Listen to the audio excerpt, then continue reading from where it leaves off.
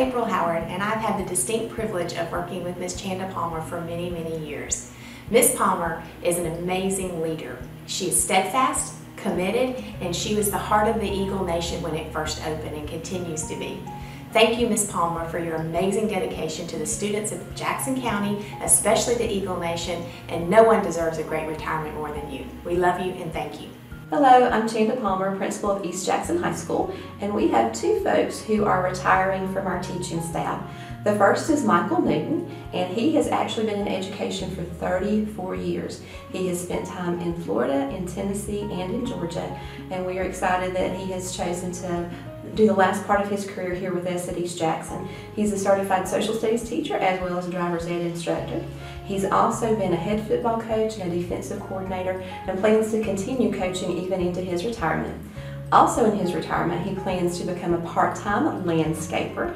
And he's going to do both of those jobs, both football and landscaping, with his sons, Colby and Chandler. He also has a daughter, Courtney. And he plans to spend time in his retirement tending his beautiful yard and spending many hours around the pool with his grandchildren. He has 4 grandchildren and another one on the way, so he's going to be very busy with that. During his time here at East Jackson, he's been our credit recovery instructor, and he, along with his partner Julie Bruce, have helped students recover credit for over 300 courses just at spring break time this school year. So he has been a huge part of the stellar graduation rate that we have had here at East Jackson.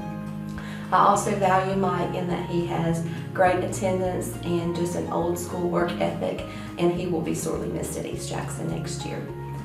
Our second retiree is Anne-Marie Willis, and she has spent 20 years of her career in Fulton County as a special education teacher, where she also served as the department chair there.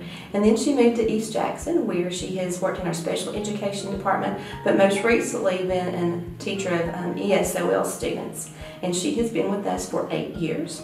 She not only works really hard in the classroom, but she spends countless hours after school each week tutoring her ESOL students so that they can be successful in their other classes.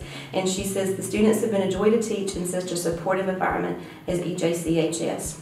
In addition to those teaching responsibilities, she has also coached tennis for 17 years and was the Region Coach of the Year 3 different times. She says, "I will miss my students and colleagues, but I'm looking forward to being able to spend more time with my 8-month-old granddaughter in Nashville, as well as time with her daughter in Athens as they plan for her wedding next winter." So again, she'll stay very busy even in retirement as well. Anne-Marie is one of the most genuine people that I have had the pleasure to work with. She always has a smile on her face, and if she comes to you with a problem or an issue, she always has a solution. Anne-Marie will be sorely missed at East Jackson.